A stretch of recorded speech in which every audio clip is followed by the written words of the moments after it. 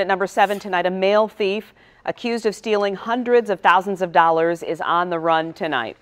7 Action News reporter Brian Abel live at one of his last locations in Bloomfield Township. That's near Wabeek and Lone Pine Road, and he's checking in on what he's been taking. Brian.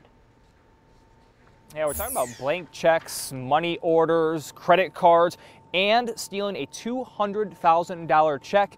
And allegedly, it was as simple as just reaching in and grabbing mail from the mailbox. According to these federal documents, investigators believe Jawan Barnes began stealing mail as far back as October of last year.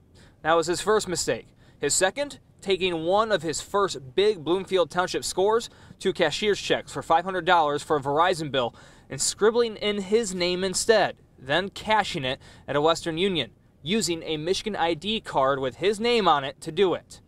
Just days before that, an $8,000 check from a missing book of checks mailed by Chase Bank. It was deposited in a mobile app. Bank of America tracked the IP address to a hotel where Jawan Barnes was registered. In 2018, a Delta plane ticket purchased in the name of Jawan Barnes using a new credit card stolen from a Bloomfield Hills mailbox. The same day it's reported 2 more mail theft reports in Bloomfield Township. One of them, a missing $200,000 check. The victims telling investigators a gray Dodge Journey vehicle with New York plates was seen in the area. The same rental car reported stolen after a relative loaned it to Barnes and didn't get it back. Which brings us to this week. Detectives allege they tailed Barnes in that car as late as Monday, seeing him steal from mailboxes before they lost track of him here at the Wood Springs Suite in Rochester Hills. Inside a room, a large amount of believed to be stolen mail, credit cards, checks, and W-2s, but no Barnes.